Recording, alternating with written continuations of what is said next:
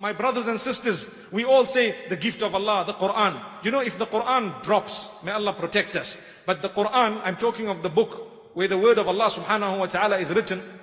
The Quran, if it were to drop, what happens? Immediately we rush, we pick it up, we put it up, and we say, Astaghfirullah, Allah forgive us. You know, it was disrespect to the book of Allah subhanahu wa ta'ala. But my brother, a bigger disrespect than that is to have the Quran all over your shelves and to have plaques in your home with ayat-ul-Kursi and you don't know what it means, and to have surah this and you don't know what it means, and the entire Quran is there and you've never ever read it and you're just shining it every day. Wow, I got this manuscript. You know, the last time I went to Istanbul, the mayor gave me a beautiful book. Look at this. Wow, it's handwritten Quran. My brother, stop insulting the word of Allah. My sister, stop insulting Allah's word. A manuscript was sent to you and all you did was considered it an ornament? Is that what the Quran is all about, an ornament? The hadith of the Prophet ﷺ complains about this.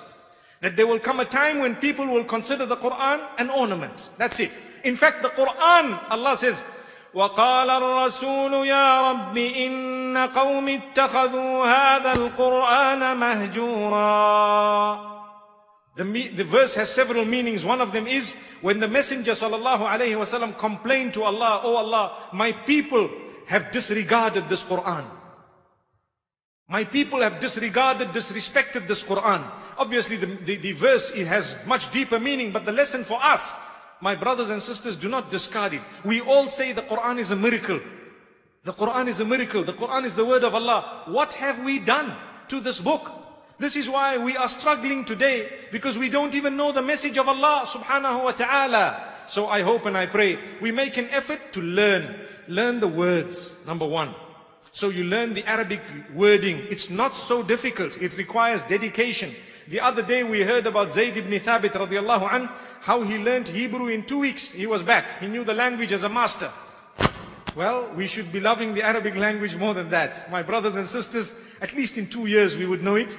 At least in 20 years we should know it. Allahu Akbar. Sometimes we've been Muslim for the last 50 years, 60 years. We still don't know anything regarding the word of Allah.